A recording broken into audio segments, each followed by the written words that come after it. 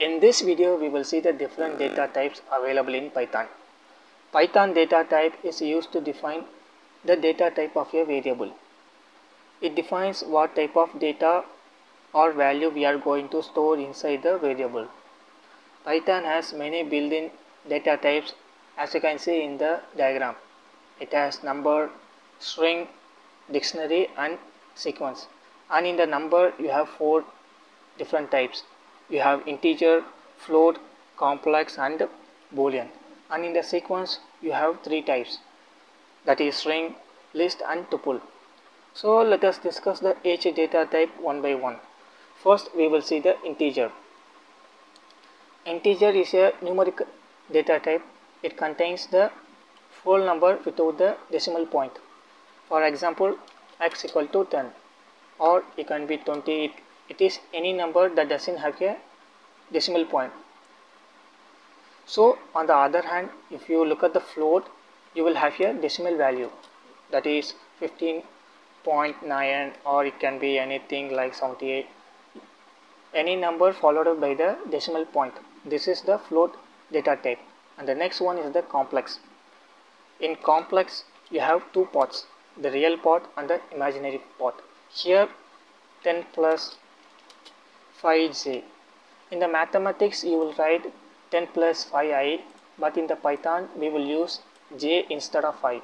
So here 10 is the real part and 5j is the imaginary part. This is all about the complex. And the next is the boolean. Boolean has 2 values. It can be either true or it can be false. For example, t equal to true, or it can be false.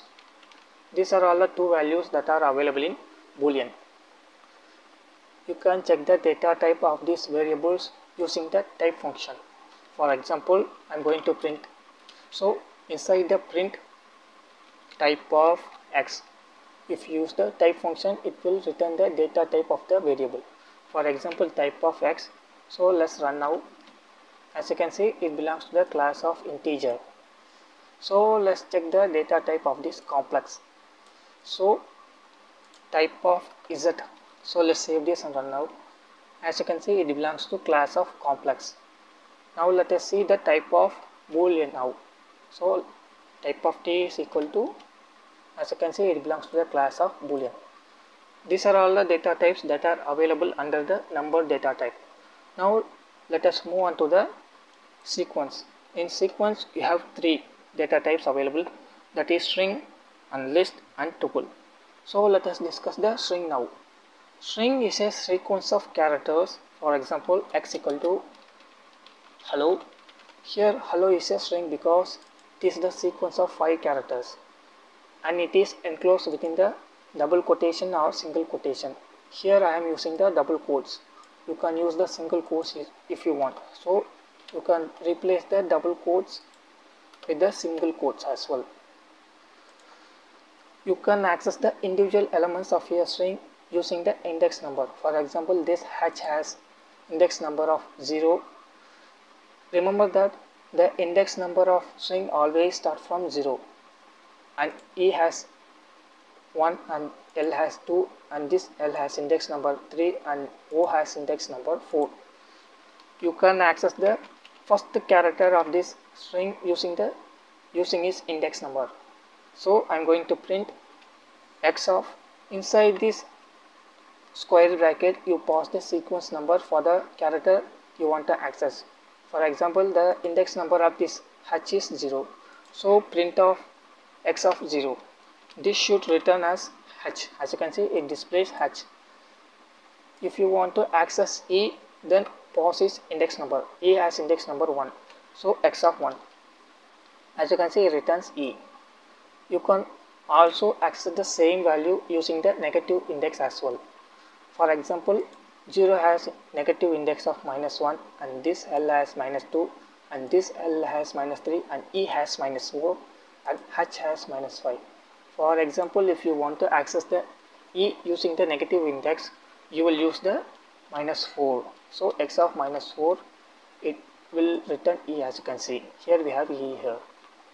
So this is all about the brief overview of string. Now let us move on to the string. String data type in Python is enclosed by a square bracket. Inside the square bracket you will have different data type items separated by commas. Python list is very similar to arrays in C, except that in arrays in C the elements in the array should have the same data type, but in the Python you can have different data types. For example, I am going to define a list here. So list 1 equal to, you will use the square bracket for list, and inside this I am going to have 1 and hello. As you can see, this list contains two data types. This one is a integer and this hello is a string data type.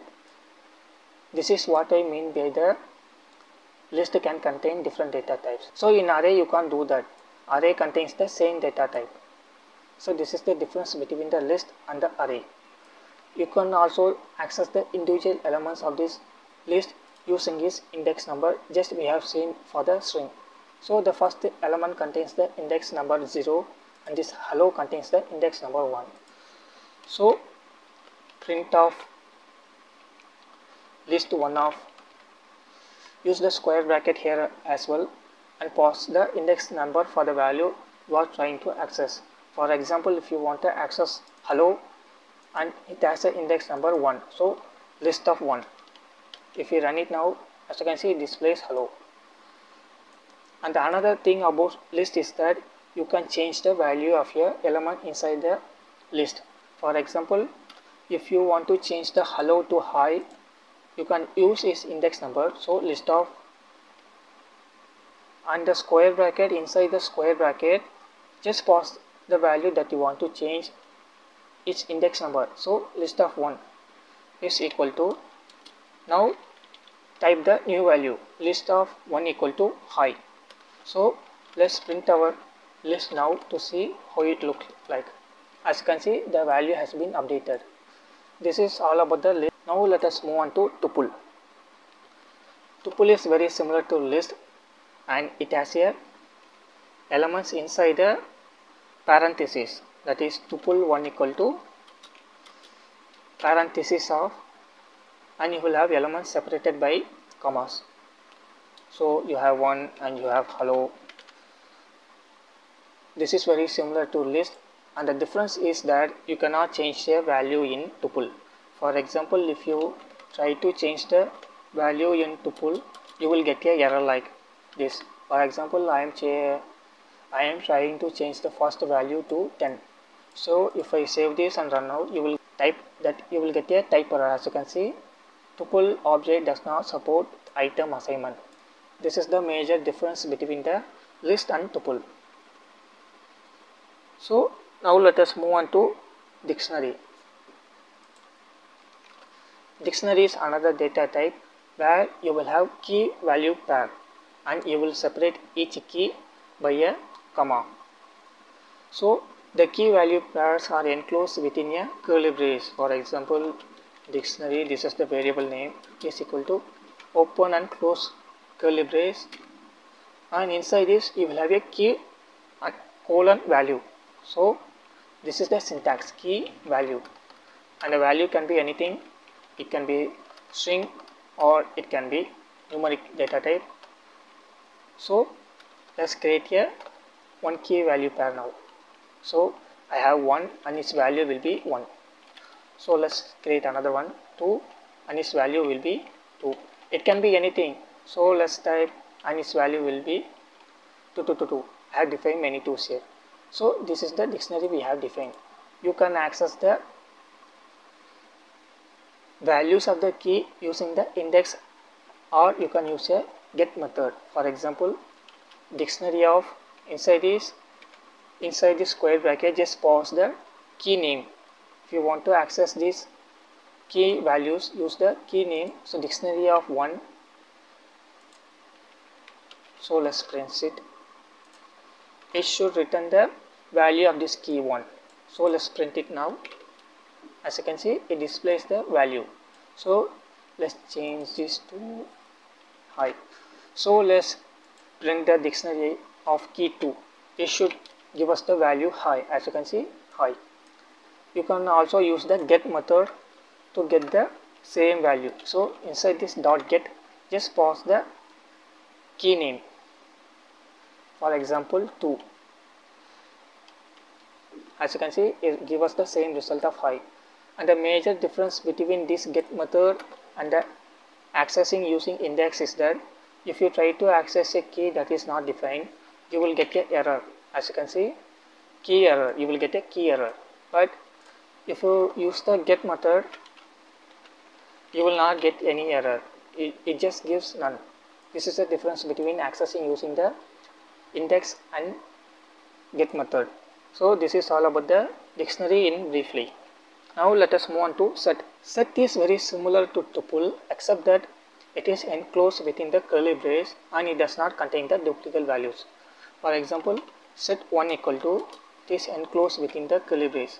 It does not contain the duplicate values. For example, you have 2 4 here and 2 high. Let's print it now, what it will give us. So print of 1. As you can see, it removes the duplicate value. So this is the set do not allow the duplicate values. So this is all about the set data type. So now we have covered all the different data types available in Python. In the next video, we will see the operators.